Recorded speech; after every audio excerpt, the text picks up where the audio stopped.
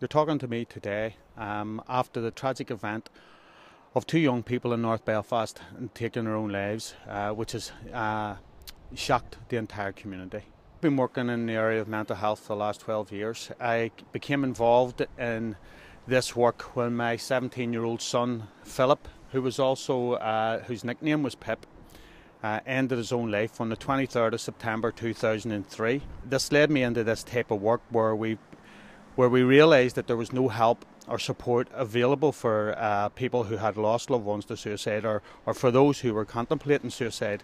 And PIPS was formed to try and provide information, guidance and support to families and campaign for better services. I've set up a company called Mindskills Training. It's a community of interest company.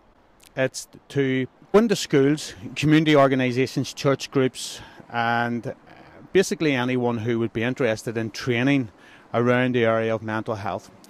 But the main focus is promoting positive mental health and giving young people skills to be able to become aware of difficulties and challenges that they may face later in life and giving them the tools to overcome those challenges in a positive and constructive way.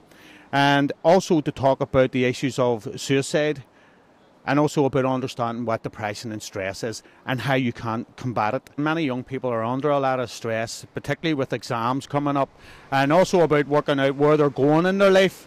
They're going out into the big world in terms of looking for a job and trying to manage exams and trying to get the best grade that they can get. So they're under a lot of pressure. And we have been working with a company here in Belfast known as Allstate to provide training to young people in schools, sixth formers, to help them cope with the stress levels, to help them cope better with different issues.